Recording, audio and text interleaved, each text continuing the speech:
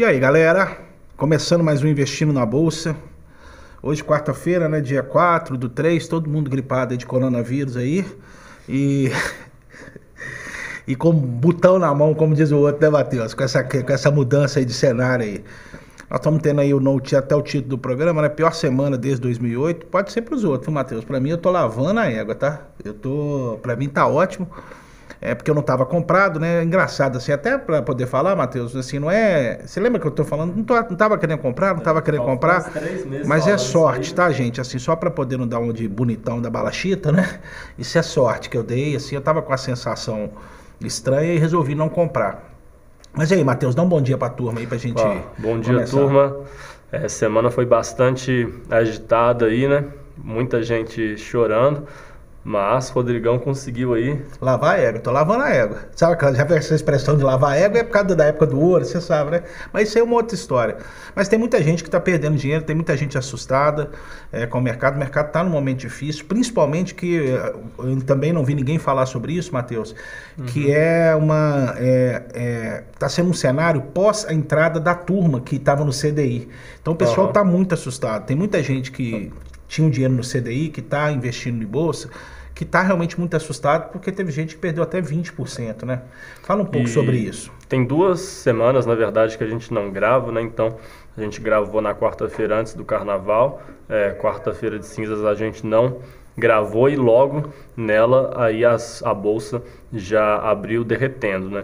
E se a gente está falando sempre aqui de investimentos, educação financeira, foi realmente a semana de prova, porque muita gente que de fato tinha acabado de sair de investimentos mais conservadores, tinham entrado na bolsa há pouco tempo, tiveram que lidar aí com uma queda muito forte. No Brasil chegou a bater aí 11% de queda, no mundo aí foi até pior em alguns lugares, pior semana para as bolsas mundiais aí desde 2008, e isso põe assim as pessoas à prova, né? Muita gente tem que pensar aí se vende, se não vende, se espera, se compra mais. Eu particularmente aproveitei o momento aí para comprar mais ações, junto com o Rodrigo também, né? Comprei na quarta, na quinta e na sexta. Foi bom, eu acho que foi uma oportunidade aí de comprar ações muito mais baratas do que elas estavam sendo negociadas antes. Petrobras aí chegou a bater 25. Eu comprei Petrobras a 25. Você comprou 25, que até pouco tempo atrás estava em 30 reais. E embora o preço do petróleo tenha caído fortemente, no geral, a dúvida que fica, não só no caso da Petrobras, mas em diversas outras empresas, até que ponto é justificável uma ação aí perder 20% do valor dela por causa do coronavírus. Será que a empresa não perdeu valor desse tamanho assim? Assim, a gente que tende a achar que foi um pouco aí exagerado, isso baseado e também pelos analistas da XP Investimentos, que embora tenha um impacto de fato na produção, a gente vê números aí como o PMI chinês, né, que são os dados da expectativa a respeito da indústria lá na China, caíram fortemente, o que realmente é ruim, mas deve impactar aí talvez um trimestre, 2 trimestres, no máximo esse ano. Tirando muita coisa, isso, né? O pessoal tá falando. Eu tô com a expectativa que um trimestre resolva essa situação, sabe, Matheus? Embora, assim, a expectativa, porque no fundo é o seguinte, gente, a China parou. Para a China foi realmente parou, muito impactante, né? E à medida que você tem China, realmente freou muito, quase parou, as pessoas não saem de casa. Se você não sai de casa, você não trabalha. Se você não sai de casa, você não consome.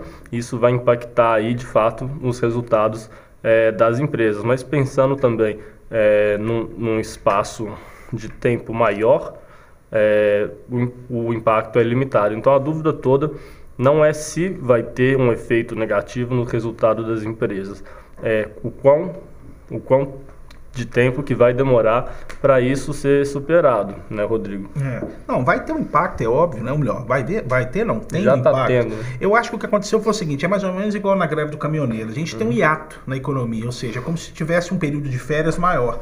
Então, de maneira global, isso vai atrapalhar. Mas os negócios, objetivamente, vão continuar no mesmo porte. O resultado global do ano vai ser inferior, naturalmente, em função disso. Até aí, bom dia, Fred, você que está assistindo a gente aí, ó. Fred, inclusive, Fred, depois você até manda mensagem para mim, ver se notificou certinho, que nós começamos pontualmente na hora. Nós estamos falando exatamente dessa pergunta que você está fazendo aqui.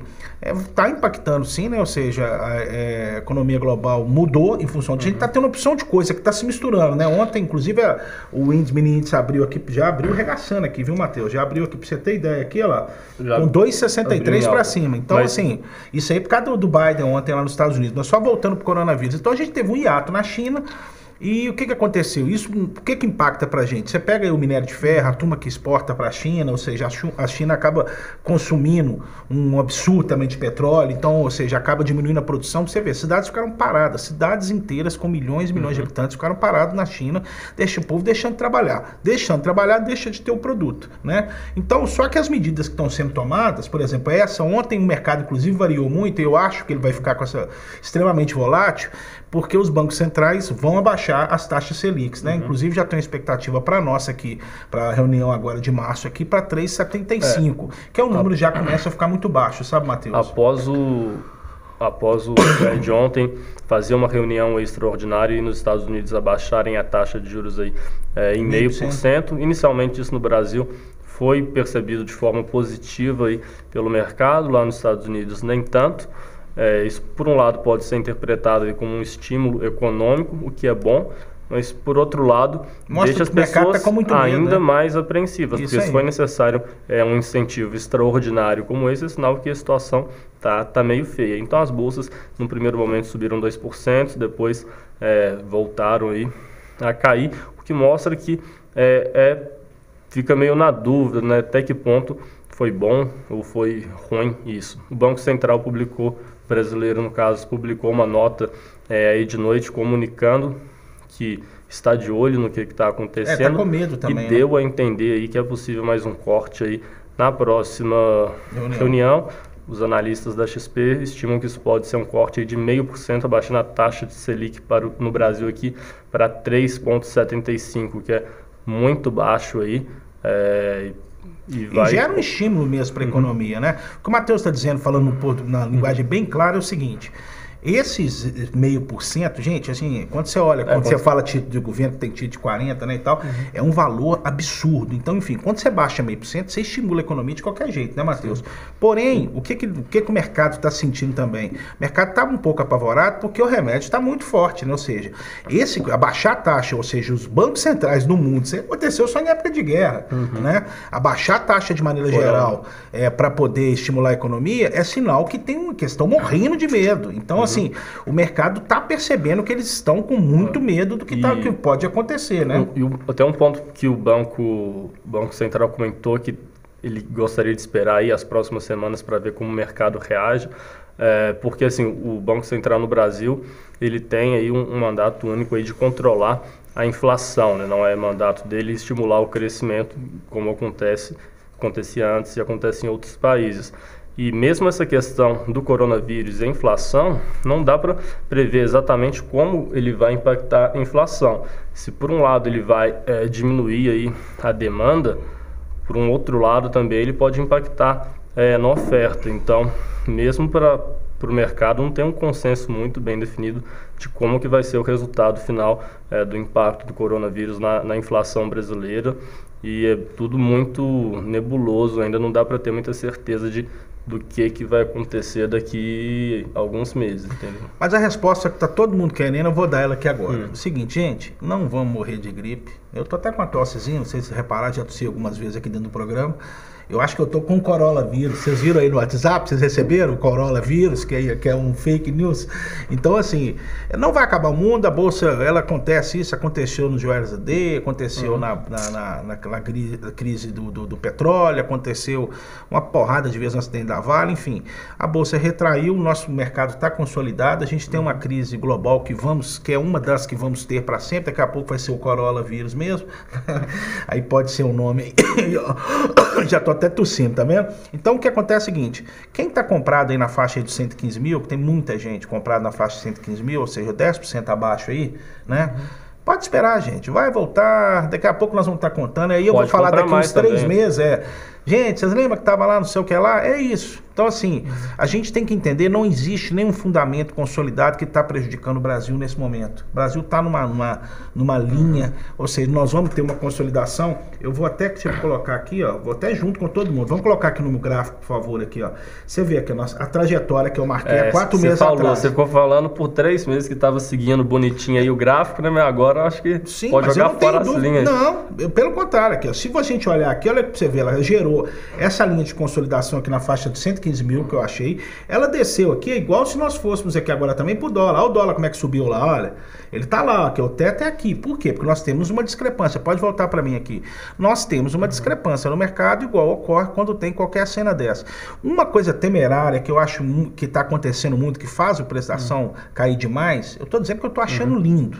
Porque aí eu compro ela mais barato. Mas uma coisa interessante é o seguinte, gente, essa história de você tentar julgar, Matheus, quando o mercado está virando para baixo, é um negócio muito complicado. Eu falo porque eu estudei esse trem 1 ano direto. Você não consegue, sabe por quê? A bolsa é diferente das outras coisas. Até aqui no estúdio mesmo, por exemplo, acabei de falar com o Matheus antes de começar o programa, nós estamos criando processos, ou seja, metodologias de agir. No caso da bolsa, não tem jeito de fazer isso. Então, o que vai valer é a sua percepção com relação ao mercado. Não existe uma regra, nem mesmo o gráfico, apesar de eu mostrar os gráficos aqui, o gráfico é a maneira mais fácil de a gente mostrar o que aconteceu. Agora, o que vai acontecer, a maneira que o mercado vai reagir. Você vê, o mercado ontem teve a notícia, subiu, caiu depois 2%, eu comprei de novo, e aí agora já abriu aqui com o mini índice 2,61 para cima. Como é que você explica um negócio desse? Não tem jeito de explicar, é inexplicável. Então, o que acontece é o seguinte, às vezes a pessoa sai da posição, já aconteceu isso comigo, o mercado começou a cair, eu vendi achando que ele ia cair mais, ele voltou e eu não consegui, eu fiquei fora do mercado, vendido num trem que eu estava perdendo um dinheirão. Então, assim, aconteceu, todo de azedou, vai dormir, vai fazer outras coisas, entendeu? O trem azedou mesmo, não fica nessa vibe de querer operar junto com o mercado. Primeiro é o seguinte, ninguém sabe, não é eu nem você que sabe, não. Ninguém sabe para onde o mercado vai. Eu fico vendo, eu estava assistindo até de manhã, vou até citar o nome, Rafael Figueiredo, um cerca Lourenço, não, porque o mercado não sei o que, Márcio não sei o que, aí, ou seja, ele fala para cima, se o mercado for para cima, e fala para baixo. Chega amanhã ele vai falar, falei que ia cair, ou falei que ia subir. Então, o fato é o seguinte, não é porque ele é ruim de serviço, não tem jeito de saber para onde o mercado vai. Vão acontecer fatos no meio do dia. Hoje, por exemplo, é um dia cheio de resultado, aí, cheio de coisa para acontecer, mas enfim, traduzindo, para esse cenário atual, a bolsa tá e vai ficar, aqui ó, vamos até voltar, mas voltando para a pergunta do Fred aqui, só para poder fechar aqui, ó. Volta aqui pro gráfico, por favor. Nós vamos ficar agora aqui, ó, dentro dessa faixa aqui, ó, que é uma faixa que nós vamos chamar de consolidação agora, tá? Que é o que é? O mercado vai ficar até arrumar essa tragédia, pode voltar em mim aqui, até arrumar essa tragédia dessa história, a coisa dar uma estabilizada. Nós estamos num preço bom a 106, 107 mil, se você parar para pensar, entendeu? Você lembra que eu queria comprar 99? Né? Depois ele chegou a 108, eu não comprei. Então, enfim, gente, o mundo não vai acabar. Não saiam das suas posições, não. É natural, todo mundo que mexe com bolsa o gráfico tá sempre no negativo, que eu falo, com resultado. Você vai sair na hora que você estiver ganhando dinheiro, espera, entendeu? Não tem assim, quem mexe com bolsa não tem mais na zona, né? Ou seja, quem tem um dinheiro sobrando para ficar guardado ali para poder investir. Espera, não mexa. Se você está sentindo mal com isso, fecha seu computador e pode deixar uns 3 meses ligado, nem assista o nosso programa, entendeu? Se você quiser, você pode ter certeza que vai dar tudo certo, porque os fundamentos do Brasil são muito bons, né, Matheus? Fala o que você fala. E até aproveitando exatamente o que você falou agora dos fundamentos do Brasil, respondendo o que o Fred tinha perguntado, né? Qual que é a expectativa do impacto sobre a bolsa. Então, resumindo aqui o que o Rodrigo falou também, eu acho que no primeiro momento impacta sim, Fred, obviamente, até aproveitando a pergunta do Igor aqui, não acho que vai chegar no Brasil a ponto de ter milhares de casos e mortes no Brasil e impactar fortemente no local, mas somente da China aí esfriar por 6 meses, 5 meses que seja, e isso impacta sim algumas empresas brasileiras, várias já revisaram para baixo aí os resultados do trimestre, mas eu acho que impacta no primeiro momento. Você descarta aí um trimestre, 2 trimestres, 3 trimestres, que seja. Não fala isso não. Fala isso não. Isso vai voltar eventualmente. Você não fala isso não. Não, eu acho que dois trimestres é possível. 2 trimestres é totalmente possível. Daqui uns 3, 4 meses resolve tudo. Daqui até o meio do ano, eu acho que... Até o meio do ano não. Depois que publicarem o trimestre quando publicarem o segundo trimestre, né, que já vai ser mais para o final do segundo do ano, eu acho que já vai estar tudo resolvido. E tem um outro ponto. É possível que depois que tiverem 2 trimestres ruins, talvez, o terceiro trimestre do ano pode vir com uma forte recuperação. Então é possível que tenha uma recuperação um detalhe forte. Importante aqui, ó. Eu, por exemplo, falar do meu caso, que aí serve. Por exemplo, eu não estava comprado, por sorte, né? Porque eu sou sabe tudo, não é nada disso. O que eu estou fazendo? Esse dia eu tenho feito umas operaçãozinhas, estou parecendo aqueles meninos day trade, fazendo negocinho o tempo todo. O fato é o seguinte, gente, quem está comprado mais caro, é igual eu estou te falando, você tem a oportunidade, que a gente chama de preço médio, mas eu não gosto de tratar dessa forma, porque no fundo eu não gosto de preço médio. Mas, gente, Petrobras a R$25, não, Bradesco a R$30, entendeu? Igual eu comprei semana passada, já até vendi, porque eu achei que o mercado ia voltar, como voltou e tal, essa coisa. Comprei Vale a R$44,50, bicho. É preço de rompimento de barragem. Entendeu? Então, assim, o fato quando a gente fala da recuperação não é que o seu dinheiro vai ficar lá atrás, não. A bolsa vai ficar transitando aí nessa faixa entre 108 e 115, eu acho. Quem tá a 120 vai ter que... o coronavírus, vai ter que esperar mais. Mas nessa faixa entre 108 e 115, eu vou ficar brincando. O que eu vou fazer? O que é o meu brincar? Vou explicar pro pessoal. Eu vou comprando Petrobras, compro 10, 20, 30, vou comprando. Aí o que aconteceu? Se ela subiu e me deu aí R$1, 60, 70 centavos, esses dias que o mercado tá volátil, igual eu comprei ontem, eu vou vender. Mas se por acaso ele cair, gente, eu vou ficar com Petrobras a 25, eu fico até morrer. Ou entendeu? Então compra mais. Eu compro mais. Então, assim, você tem que usar. A gente fica com esse medinho, né? Fica frustrado, é natural. Mas o que acontece é o seguinte, é hora de encher a mão. Porque é o seguinte, Petrobras, o Matheus falou no começo do nosso programa muito bem, não perdeu os fundamentos dela. Petrobras está um show. No caso da Petrobras, eu teve um outro ponto aí que foi a forte queda aí no preço do petróleo. Mas possivelmente o preço do petróleo caiu justamente por causa aí do coronavírus. Né? O dólar deve subir mais se você baixar a taxa Selic, tá? No meio dessa confusão toda vez que tem uma crise global, o dólar sobe. Se baixar a taxa Selic, o dólar vai subir mais. Tá? Então aí nós vamos inclusive ter que rever no nosso gráfico aqui a questão do dólar, porque realmente, bicho, Brasil a 3,75 é assim. Agora, a gente tem que lembrar que o governo vai pagar menos imposto, mas também vai sair capital de título brasileiro, né, Matheus? Tem que pensar nisso. Então a gente vai subir, mas ainda o dólar. O dólar vai ficar muito pressionado nesses próximos 3 meses aí. Agora, gente, volta a falar. Tá cheio de oportunidade. Por exemplo, você até não gostava dela, eu te falei de Braskem. Braskem agora tá 28. Semana retrasada tava 37. Nós estamos falando de 30% que caiu. Henrique Breda que ele gosta dela? Ele tá na carteira do fundo Braskem, né, na carteira do Alasca. Mas o Nicias aqui perguntou com relação às ações ligadas à proteína, né, as carnes. E sim, são impactadas, claro, a China importa bastante carne aqui do Brasil, mas acho que entra no mesmo ponto aí das outras. Acho que o impacto é limitado quando você pensa num horizonte de tempo um pouco maior, isso vai acabar aí sendo esquecido. É uma gripe. Mas outro ponto que eu queria falar aqui, Rodrigo, que eu acho que é entre a diferença do Brasil e o mundo nesse momento. A gente está falando aqui, eu e o Rodrigo estamos muito otimistas e com o Brasil, com bolsa brasileira nesse momento, e estamos empolgados então, né, pelo visto. Mas falando um pouco mais do mundo, quando a gente olha as outras bolsas aí do mundo e a queda que elas tiveram, acho que o cenário é um pouco diferente. Enquanto no Brasil a gente está aí em um começo de ciclo, a gente veio de um momento ruim, agora a situação está engrenando, está melhorando e tem um horizonte bacana pela frente. No mundo, principalmente aí nos Estados Unidos, a gente já está num final de ciclo. Então já foram aí 10 anos de crescimento, de bolsa indo bem, e muita gente que já estava meio engatilhando aí para fazer uma saída da bolsa, algumas pessoas que já estavam achando a bolsa um pouco cara, elas aproveitam esse momento como um gatilho. Para realizar, né? Para realizar. Então, acho que no Brasil a situação é mais tranquila. Bolsas mundiais agora, né, eu acho que vão ter um pouco mais de dificuldade para recuperar. Isso acaba que impacta algumas empresas aqui. No Brasil, por exemplo, eu tenho a ação da XP, sofreu bastante, aí caiu uns 20%.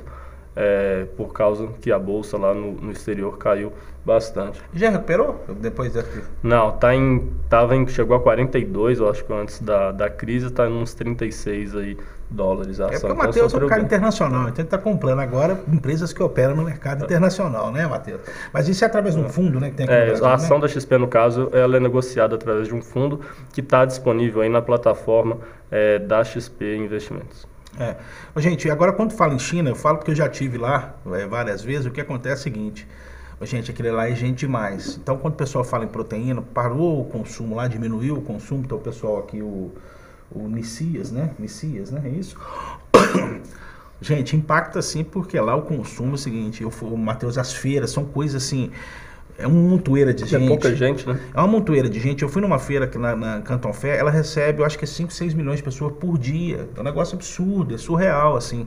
Então a China realmente ela tem um impacto, porque em função de tanto de gente, o tanto que ela consome, né? É um negócio muito, muito grande. Uma coisa que eu acho que é muito importante a gente reiterar é o seguinte, gente, está uma hora oportuna de comprar. Mas, eu tenho falado isso, a gente ficou sem gravar igual o Matheus falou, eu tenho falado, eu não mudo meu discurso quando eu erro, quando eu acerto, eu prefiro errar e acertar, até para você que tá aí, porque não adianta, porque senão fica igual aqueles caras, né, Matheus, que quando ganha, publica lá o ganho lá no Instagram, quando perde, fica no silêncio. Eu perco e ganho, a ideia é ganhar mais do que perder, então de vez em quando a gente vai vivenciar isso, até o meu querido amigo Rodrigo aí que andou levando as cacetadas fortes aí, nós chegamos a falar um dia, o mercado, esse problema que nós estamos tendo hoje não vai ser o último problema. E a gente tem que parar de entender isso como um problema e começar a enxergar isso como uma oportunidade. Entendeu? E faça aquilo que você está sentindo. Às vezes você está assistindo o nosso programa aqui, eu vou fazer o que o Rodrigo está fazendo, está falando. Não tem jeito de você fazer isso, porque cada um está posicionado num preço, entendeu, Matheus? Então a realidade de cada um é completamente diferente em função do preço que essa pessoa está comprando. Essa decisão é muito sua, mas tem hora que você ficar acompanhando o mercado muito de perto, o mercado num prazo pequeno, que é mercado diário, por exemplo, você sofre muito. Então, assim, quem está comprado em Petrobras, quem está comprado em Vale, quem está comprado em Uzi Minas, nos bancos, é o seguinte, os bancos estão aí firme e forte, a turma toda dessas outras empresas que eu falei também estão, e o mercado é muito apavorado, tanto para cima quanto para baixo. Então é o seguinte, já aconteceu comigo anteriormente, foi em 2017 para 2018, né, Matheus, que é o negócio da Petrobras que caiu absurdamente, né? Eu cheguei a ficar muito negativo, com muito dinheiro. Você lembra disso? Então o que acontece é que a gente voltou, ficou tudo beleza. O Matheus até comprou. O Matheus, diferente de mim, aproveitou a oportunidade. Você comprou a 21, não foi?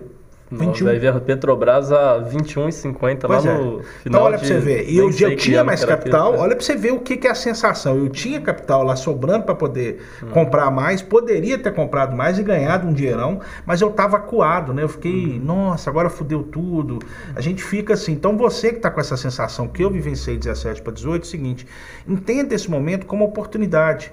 Entendeu? E saia do mercado. Por exemplo, apesar de eu estar operando, de eu ser uma coisa até 17 para 18, não, foi 18 para 19. 18 para 19, desculpa. Então, o que acontece é o seguinte, a gente fica meio ressentido quando acontece isso, mas é o seguinte, o mercado vai voltar e procurar entender isso, absorver isso de uma maneira positiva e tornar isso uma oportunidade, porque ele vai voltar mesmo. Então, assim, quem comprar agora a Petrobras nessa faixa aí de 25, 26 reais, vai ganhar dinheiro. Petrobras vale 30, 32 reais, que ela vale mole. Então, a gente parando para pensar no mercado que está pagando 4% ao ano, nós estamos falando aí de 20%. Você ganha dinheiro para 2, 3 anos, entendeu? E quem não aprender a lidar com o estômago, entendeu? Nesses momentos de crise do mercado, e reverter isso como uma situação positiva, não vai aguentar sobreviver nesse mercado. O mercado é isso mesmo, né, Matheus? Vamos falar um pouco da eleição lá nos Estados Unidos, lá, aquele mandioca lá, o Bernie. Não, o Joe Biden, o Sanders, né? Bernie Sanders. Eu gosto desse sotaque. Repete como é que Bernie Sanders deu uma esfriada na campanha. Eu tava achando ótimo ele na frente. O mercado americano, ontem o Biden cresceu demais e o mercado americano subiu, é por isso que O índice futuro americano está subindo, abriu na alta. Mas eu, pessoalmente, você também concorda, eu acho que o Sanders, aquele maluco, ele tem uma cara de doido.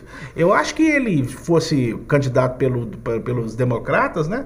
Ia ser a melhor coisa do mundo, que aí o Trump ia ganhar de 10-0, entendeu? Esse Biden já é um cara mais equilibrado. Eu acho que eu tento entender quando eu vejo essas pesquisas, esses resultados do mercado, é realmente meio estranho. Porque você tem um candidato que é um pouco mais radical, mais de esquerda, um pouco mais radical? O cara é o Lenin dos Estados Unidos, entendeu? E você tem um que é Fidel mais... Castro americano. Você tem um que é mais centrado.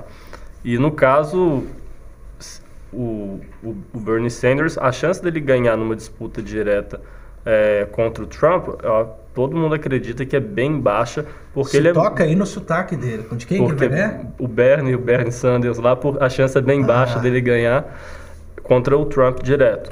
Mas as pessoas, então, elas acabam preferindo que um candidato democrata que tem uma chance maior de ganhar do Trump ganhe, simplesmente porque ele é um pouco mais centrado. Então as pessoas preferem meio que correr o risco aí de uma disputa mais equilibrada entre republicanos e democratas do que correr o risco, mesmo que pequeno, de dar uma reviravolta louca aí e o Bernie Sanders aí grosseiramente, sei lá, parece um vídeo que o Trump transando com a avó dele, né? Uma coisa desse tipo. Aí vem o Sanders, abre o caminho. Se um Sanders desse da vida ganha nos Estados Unidos, o mundo acaba, Matheus. Tô falando sério, o mundo acaba. O cara é doido, tem ideias malucas de dar parte de empresa para funcionário de graça. O cara é meio doido. Então, assim, eu acho que se parar para pensar assim, por isso... achar que ao acabar não acaba, mas que as bolsas teriam assim, uma queda aí vocês iam ver o que é bom para tosse. Uma sangria. Ia ser uma coisa meio Dilma, assim, a 38 mil pontos, né? Ia ser uma coisa meio... Seria um negócio pior que Dilma. Pior, então. Pois pensa para você ver. Então, se você tiver 100 mil na bolsa, aí ia virar 25. Só para você ter ideia da gravidade disso. Então, isso está jogando o mercado para cima. Eles estão olhando... A gente não tinha pensado no Trump transando com a avó dele, né? A gente não tinha pensado nessa possibilidade. Então, o coronavírus aqui me pegando. Então, é por isso que o mercado está para cima. Hoje você vê que isso é um monte de variável. A gente acha que o mercado aceitou essa história do corona. Não tem nada a ver. Tem a ver com a situação interna dos Estados Unidos. E olha como é que isso impacta a nossa bolsa aqui, né, Matheus? Que é muito importante falar. Estamos aproximando aqui do final. Inclusive, para quem gostou do sotaque do Matheus, né? Tem um sotaque do Matheus. O Matheus é um cara letrado, né? Estudou na Federal, já foi comunista, já me confidenciou. Um dia nós temos que fazer um programa para você poder contar como é que é essa história da época. Votou na Luciana Genro. Tá vendo? Que coisa decadente. Porque estudou na Federal, das melhores escolas, depois fala inglês, estudou alemão, fala alemão, estudou na Alemanha. Então, por isso, como é que é o Bernie Sanders? Bernie Sanders. É bonito, mas parece uma mistura de paulista nos comentários com índio da Jamaica conversando. Mas alguns pontos aqui, só para fazer duas curtas aqui. A Berkshire, que é a empresa lá do Warren Buffett, reportou numa nota ontem que, diferentemente do que tinha sido veiculado pela mídia brasileira, nunca comprou, não quer comprar, não tem intenção nenhuma de comprar as ações da IRB3. Hoje, né? Muita gente tinha comprado a ação da IRB3 pelo rumor aí de que o Warren Buffett estava comprando. Quando sair essa notícia, na verdade saiu ontem, o mercado vai abrir daqui a pouco, é possível que o papel aí sofra uma correção. No leilão, Petrobras já está a 27 aí. E veio também o resultado do PIB aí, do quarto TRI do Brasil, foi abaixo aí. Na verdade, o PIB de 2019 como um todo veio abaixo dos dois últimos anos, 17 e 18, mas o quarto TRI comparado aí com o quarto TRI de 2018 veio acima. Então eu acho que por um lado foi meio ruim, por outro lado foi bom. Essa notícia deve impactar levemente, eu acho, o mercado hoje. Mas bom deixar vocês aí informados, né, Rodrigo? Mais alguma coisa? Mais alguma coisa sim, porque a Petrobras já está abrindo a 27, né? Já. Vou ganhar um trocadinho, né? Já vou começar o dia muito bem, obrigado.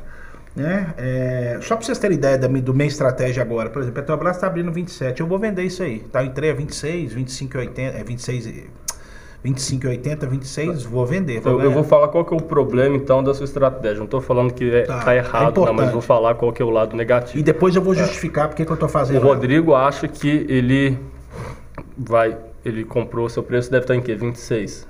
Se eu for botar das operações tudo, já tá uns 25, sei lá, vamos 40. chutar, você tá com preço aí de Olha aqui média a de cara 26. de indignação minha aqui, plano aberto, ó. 26, ele comprou a 26, ela abre em alta hoje, ele vende a 27, beleza. O Rodrigo acha que com essa confusão toda, essa volatilidade, esse sobe e desce maluco que está o mercado, eventualmente ela vai cair mais um pouquinho e ele vai recomprar ela em uns 26,50. Porque eu já fiz isso umas 5 vezes. Ele já fez isso, deu certo várias vezes. Mas o que eu acho que é o risco disso? Para sair uma notícia maluca aí e qualquer coisa estranha acontecer com o mundo e Petrobras pular de 27 para 29, é difícil, mas é possível de acontecer, principalmente durante a noite. Várias vezes, ações já abriram de manhã com um gap de alta bem forte. Então, o lado ruim de você tentar fazer esse trade e fazer essas operações mais frequentes é que você corre o risco aí de ficar fora de uma alta significativa. E se a ação da Petrobras, por algum motivo estranho, amanhecer amanhã a R$28, provavelmente o Rodrigo vai falar, não, tá meio caro, vou esperar voltar para 26 de novo, que aí eu compro mais barato no meu preço que estava médio. Mas também tem a chance do negócio nunca voltar, entendeu? Lá atrás eu comprei Petrobras a 21, o Rodrigo não comprou. Aí ele foi para 24, ele não comprou. Então você ficar sempre esperando também voltar para um preço imaginário, aí pode ser que nunca volte. De vez em quando volta, tem queda, mas talvez Petrobras nunca volte aí para R$4, igual já teve lá atrás. Então, por isso que tem que pesar aí os dois lados dessa estratégia, né, Rodrigo? Eu tô até aqui, vamos colocar que o mercado falta 2 minutos, mas não vai dar tempo aqui, eu vou botar no leilão aqui, ó, pra gente fazer uma venda ao vivo, ia ser do caralho, né? Mas não vai dar aqui não, olha lá. Vou botando a 27,16 aqui, ó, vender uns 10 mil só pra encher o saco aqui, vamos ver se o mercado abrir, vamos ver como é que tá ali, ó, que aí a turma vai ver operando na alta aqui pra ver como é que é aqui, ó, olha lá, 26,5. Ó, não, já desceu para 26,90 lá.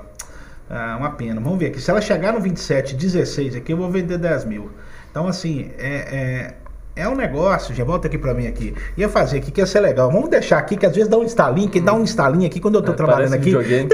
Aí eu fico na alegria que corre pra lá e pra cá e tal. Então é o seguinte, eu tô fazendo essa estratégia, o Matheus falou muito bem. É porque eu acho, você lembra que eu falei no meio do programa que nós vamos ficar entre 106, 115? Eu acho que nós vamos ficar, eu acho que ainda vai ter muita confusão desse negócio do coronavírus, como diz o cara do WhatsApp. Né? Não é Corona, não é Corolla, tá? Da Toyota. Então o que acontece é que eu acho que ainda vai ter muita confusão, então eu acho que vamos ficar subindo e descendo. Então eu vou aproveitar isso, Matheus, se você parar para pensar, juntando as operações do que eu já ganhei, como se a Petrobras hoje tivesse já 28,70, 28,80. Então assim, é uma operação, é por isso que eu falei, não tem uma regra, sabe, Matheus? É muito da sua percepção do mercado. Eu acho que dá para esperar, embora eu possa correr esse risco que o Matheus falou, do mercado de repente virar para cima e eu estar fora dele e perder. Mas em contrapartida, nesse sobe e desce, eu tô lavando a égua, entendeu? Sim. Porque você pega a diferença de R$1 de uma ação aí, isso é muito dinheiro, entendeu? Então, eu acho que é isso, assim. Eu acho que essa estratégia é uma decisão muito sua. É uma decisão muito sua para você poder ver o que você vai fazer com relação a isso, né, Matheus? Para finalizar aí, porque nós já até estendemos o programa demais. Mas hoje a gente estava 2 semanas sem gravar, muita informação, muita notícia que teve nesse meio tempo. Realmente não vai dar aqui, eu tô chateado, eu queria que vocês ouvissem o estalinho pra vocês perceberem a minha alegria, como é que eu fico, a alegria aqui, é perigoso levantar, que assim, sair abraçando as pessoas, mas enfim, gente, ó, a gente vai ficar por aqui, eu não pedi hoje, né, assim, é tanto assunto que a gente tratou, que eu não pedi pra vocês assinarem o canal. Assina o canal aí. O canal tá com vinheta nova agora. Tá, você viu, tá elegante a vinheta, inclusive, né? Parabéns aí ao Vitor que desenvolveu a vinheta pra gente. A gente tá trabalhando aqui muito, nós estamos trabalhando sério aqui. O canal, o Noticioso, é um canal multiconteúdo. A gente já tem alguns programas de sucesso, como do Atlético, do Cruzeiro. A gente está aí com outros projetos que são interessantes relacionados à questão racial, que é para começo de conversa. A gente tem uma Conexão BH que fala dos problemas da cidade, tem um de turismo, a gente tem, enfim, a gente tem uma grade de programa como se fosse uma televisão. A gente chama o Noticioso como a sua TV no YouTube. Então, assim, assina o canal, passe esse canal para todo mundo, porque que a gente tem, hoje a nossa grade são quase 15 programas já, e a gente consegue produzir diariamente mais ou menos o que a Globo Minas produz. Então, assim, a gente está aí batalhando, estamos trabalhando sério em quantidade de horas, tá? Diga-se de passagem, só para pode ficar errado. A gente está trabalhando sério. E se você puder ajudar, indicar o nosso canal para as pessoas, porque a nossa ideia não tem custo, não tem nada, é estar divulgando. E aí você vai achar dentro da nossa grade, além do programa de bolsa, você que está nos assistindo, outros programas aí para você que é atleticano, né? Eu sou cruzeirense, diga-se de passagem, mas aqui é um canal aberto, onde é que todo mundo tem liberdade aqui para poder falar o que quiser. Cada programa tem o seu editor aí tem autonomia total na questão editorial. Então é isso, nós estamos batalhando, vamos ficar por aqui. Mais alguma coisa final aí, Matheus? Não, por hoje é isso aí. Então tá, vamos ficar aqui, um grande abraço, até quarta-feira, às 9h30, pontualmente, porque senão o YouTube não está notificando, beleza? Um abraço, até quarta-feira que vem.